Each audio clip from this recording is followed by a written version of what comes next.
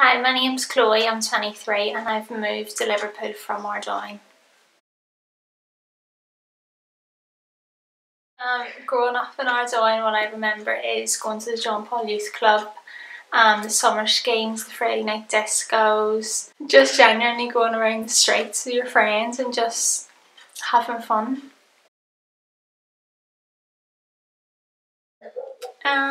Yeah, I think it's got better, but I don't know, I still think we have a long way to go, but you can see like the community's getting a bit more diverse now. We're accepting different types of people and we are growing, but there's still that sense of community there that just makes it Ardoyne.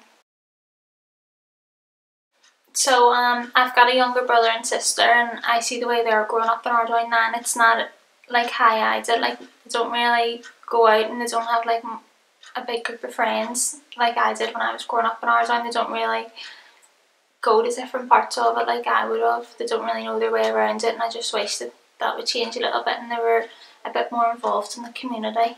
I'd like to see us get more funding, maybe better youth facilities, like stuff to get the kids more involved and get out of the streets and get out of like the bad stuff that they're starting to get into now. Personally, my future goal is to be a sports lawyer, so that would be dealing with players and football teams and sorting out players' contracts and stuff, and yeah, that's my future, hopefully. I miss the sense of community. Like, I don't really have that in Liverpool, but when you come back, you know, like, you know everyone's faces, you know who everyone is, and that's what I miss most about it.